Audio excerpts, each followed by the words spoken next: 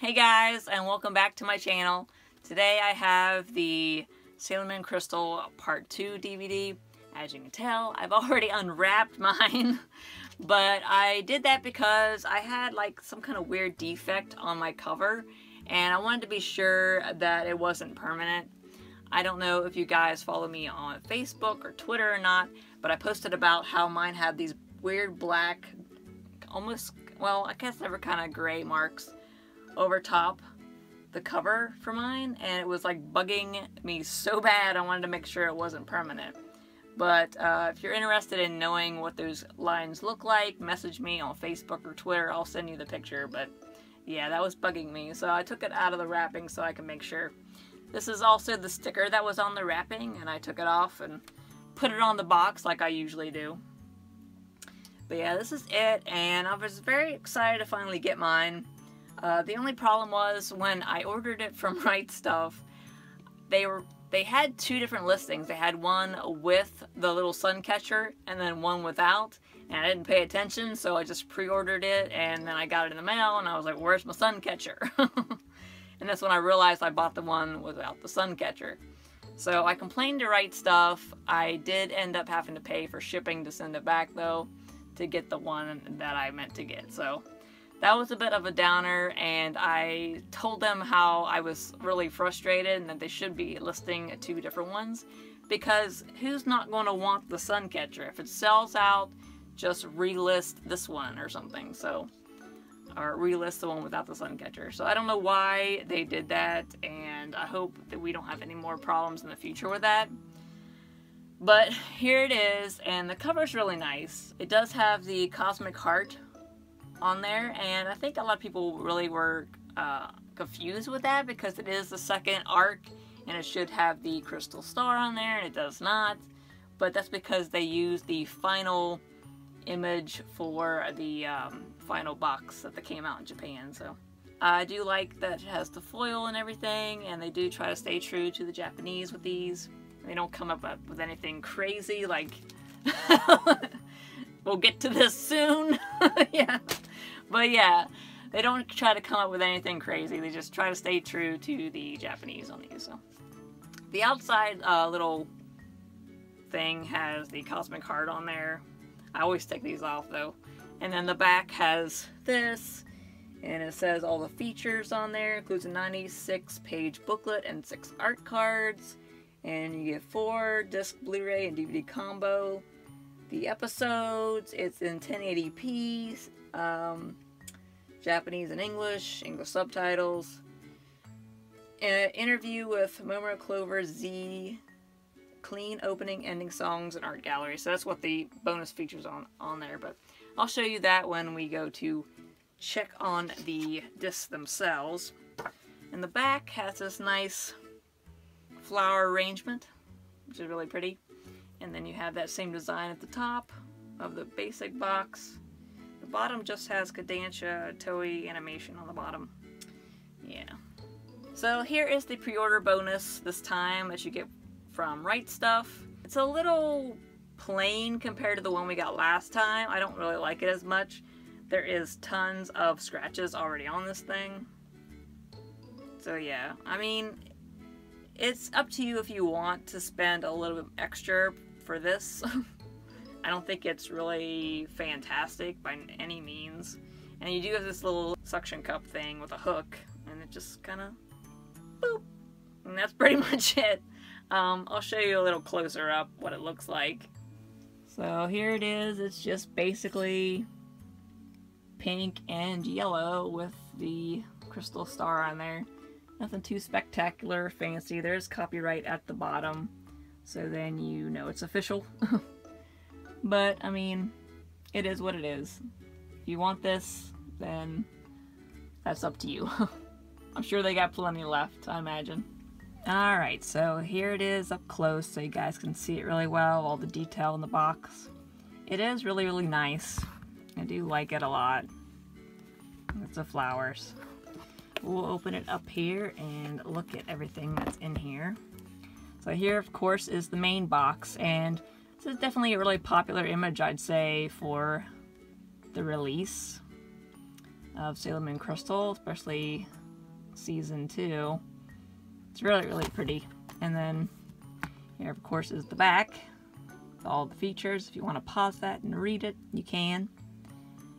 But we'll go ahead and open it up and take a look at the discs inside. And I think this stays pretty true to the Japanese as well, the way they have the disc designed. So that's episodes 15 through 20. This is the DVD. And then this is the second DVD with episodes 21 through 26 with the extras on here. And then these are the Blu-ray. And that's the second one. And in the back here you can see a nice silhouette of Sailor Moon falling in the sky with a moon design with a cityscape. So yeah, it's very, very pretty. They do a really good job with the overall design of these. I think they look pretty fantastic if you ask me. And very much worth the wait. So that is that. And now we have the little booklet that always comes with these. And it's kind of the highlight of getting the Blu-ray set. And just skim through it a little bit here. I'm gonna go from the back. There's a little cosmic heart there. And this is the credits. That's what this is. And we have the songs. Some of the lyrics, both in Japanese and English. Some storyboards. Some more art. Lots of storyboards. It's really cool. Some different scenes from the background. So a lot of these showed up in the Japanese releases of this series as well. So we do get a little bit of a taste. We don't get everything, obviously, but we do get a little bit of what was shown in them. So we're not completely left in the dust. Ah, there's that image that's on that shirt. It is in the book. See, I opened this, but I made sure not to really look at anything. I wanted it to be kind of special for this video. I just wanted to be sure of the cover of my box. But there's an interview from the voice of Artemis. I haven't met any of the cat voices yet. Just the Guardians so far. There's Veronica Taylor. There's a Sailor Pluto. There's that image. I just saw this image recently, and you'll see it in my Sailor Moon R review. I'll show you where I saw that image at recently, but there it is again. There's some wands and compacts, which is really cool. Luna. There's the, like, a million ways of how the gun looks. That's funny.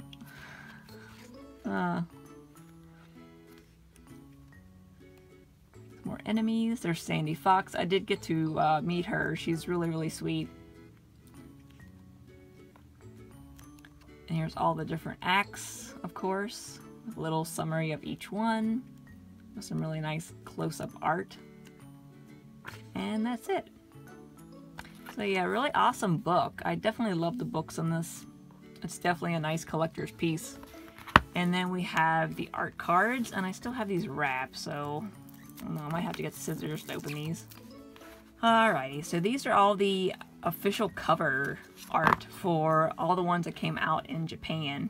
And then on the back has the outside art for each one as well. So we will see which one of these has the crystal star on them. So this is the Chibi Moon one, and this one has, yeah, nice silhouette of her with her time key. And then this one's the group one. It's number 9. This is the one that's got the crystal star on there, as you can see. It would have had Luna on it if they would have kept true and used this one as the cover. So that's probably another reason why they chose the cover that they did with the Cosmic Heart. It's a little off because she has this one throughout the entire arc, but I understand why they come up with that one. It's the last one in the set. That one's really nice. art piece. Neo Queen Serenity, King Endymion. And then Black Lady. And then lastly, this is the one that's on the cover. So yeah, these are really, really, really, really, really nice. I always love getting these. I would love to get these framed and hang them up. Very, very pretty art cards. So we'll pop this in and we'll take a look at the menus like I usually do, so then you guys can get a feel for what they look like.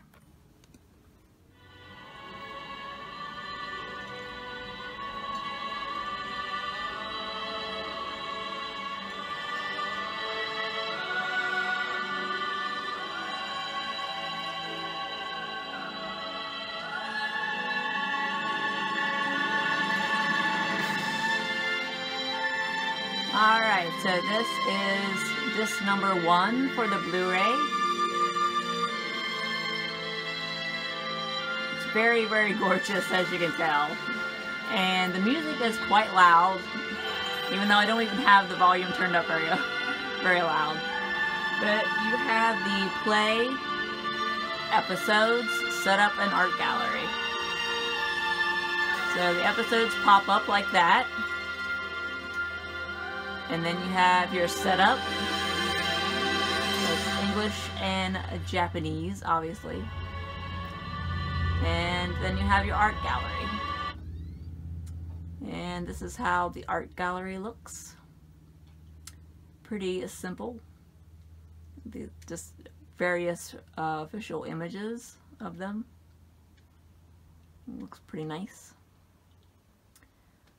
Yeah, you could see a very, very tiny Luna right above the return down there. And then the background looks really nice in this as well. We'll go back to the main menu. And you can see your little cursor is the cutie moon rod down there. Very, very pretty. So I'll go ahead and pop in the Blu-ray number 2.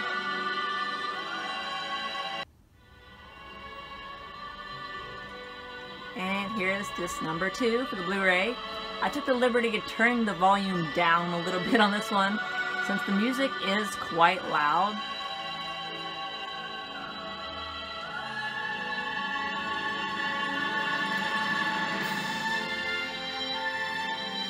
But the menus on these are just gorgeous. I do love them. So you do have the episodes, play in the episodes, same cursor at the bottom. Pop up just like that. And then setup is the same way. And this one has extras.